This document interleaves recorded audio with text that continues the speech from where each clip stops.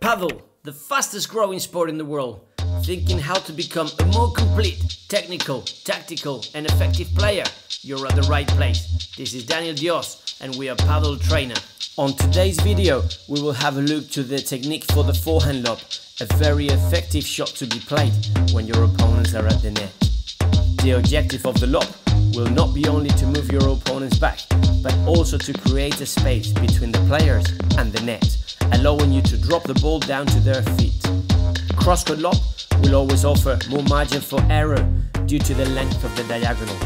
Down-the-line lobs will be effective when playing with precision.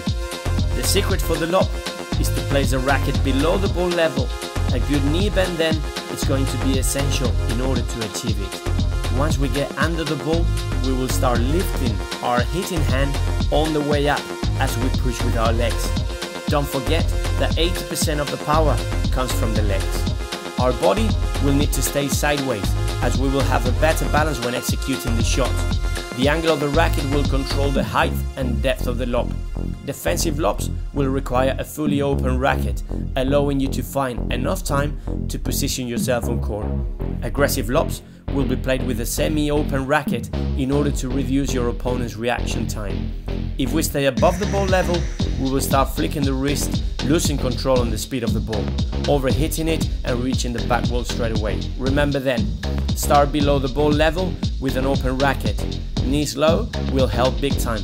Then start swinging your racket up, keeping your non-hitting hand in front for balance purposes, holding the follow-through nice and high.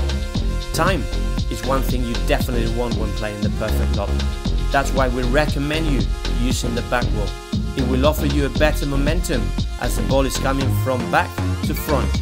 We will then rotate back our body into a sideways position, rotating our shoulders until we are facing the back wall, to then follow through the ball with our racket nice and gently.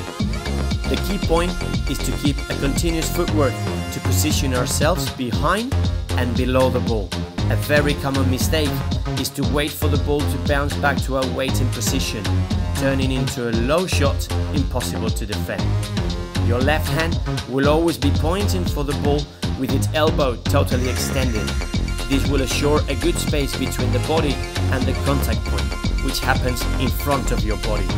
Wrist needs to stay locked at all times in order to feel the ball. A good example is to imagine that we are carrying the ball in a racket to then release it when reaching the shoulder level. The smoother you are in the action, the better. Thanks for following us. We hope you enjoy the video.